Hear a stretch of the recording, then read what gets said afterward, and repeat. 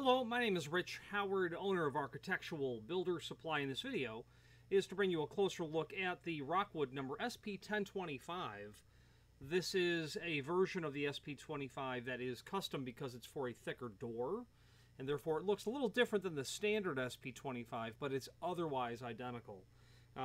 This is actually a two-piece system with a 1/4 threaded rod and then the cone head female portion of the assembly to give you an otherwise SP1025 for a 3-inch thick door. And the rule of thumb with that is the bolt is actually about a half of an inch longer than the door thickness.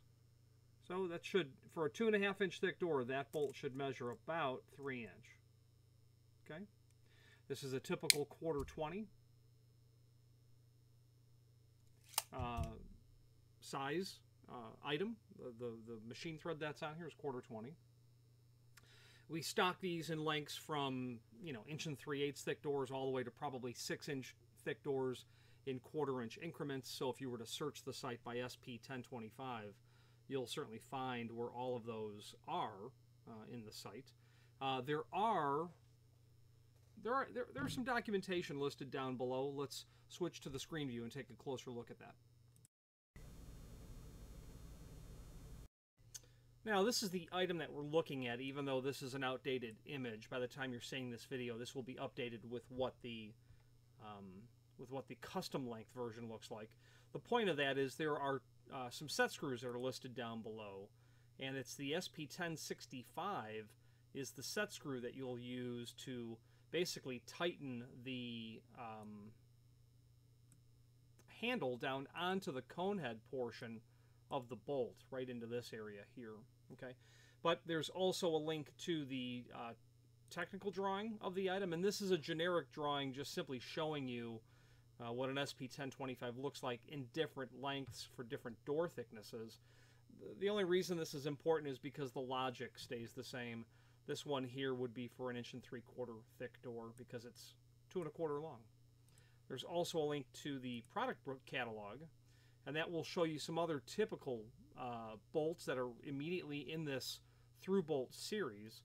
So SP1025 would be the 1/4 version. The SP1056 would be the 5/16 18 version, simply a thicker bolt. Okay. So we're looking at the SP1025, and these custom sizes, basically what they're doing is taking threaded rod and then adding an SP1027, and then you have the SP1025 for a different door thickness.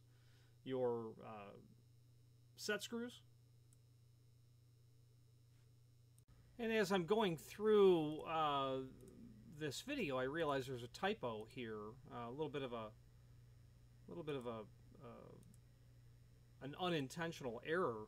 The SP1026 set screw is the standard set screw, and we have this backwards. The SP1026 is the most common.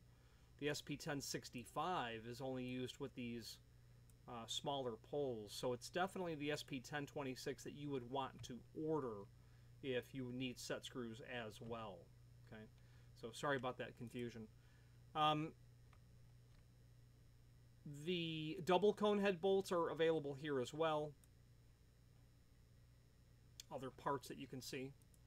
There is finally a link below this video to the manufacturer's page, where you can review not only all of the Rockwood products that we sell, but also a link to the manufacturer's website, as well as a link to the full product catalog that's here. That's going to go over all of their trim and auxiliary hardware, like their, obviously their standard push hardware, pull hardware.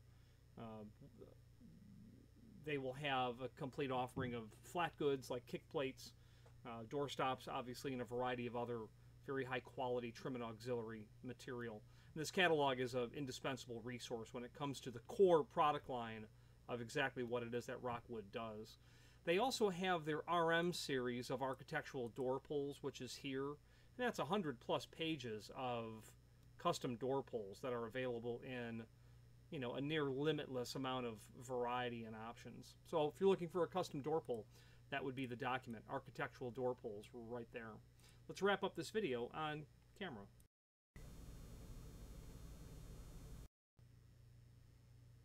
In conclusion, it's not unusual to have odd door thicknesses.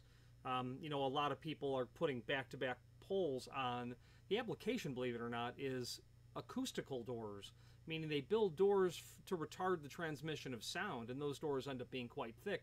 Well, they put pull handles on both sides of those doors, and I have a client who regularly orders I think it's the 110 pull handle from Rockwood from us, always for odd door thickness, 3.25 thick, things of that nature.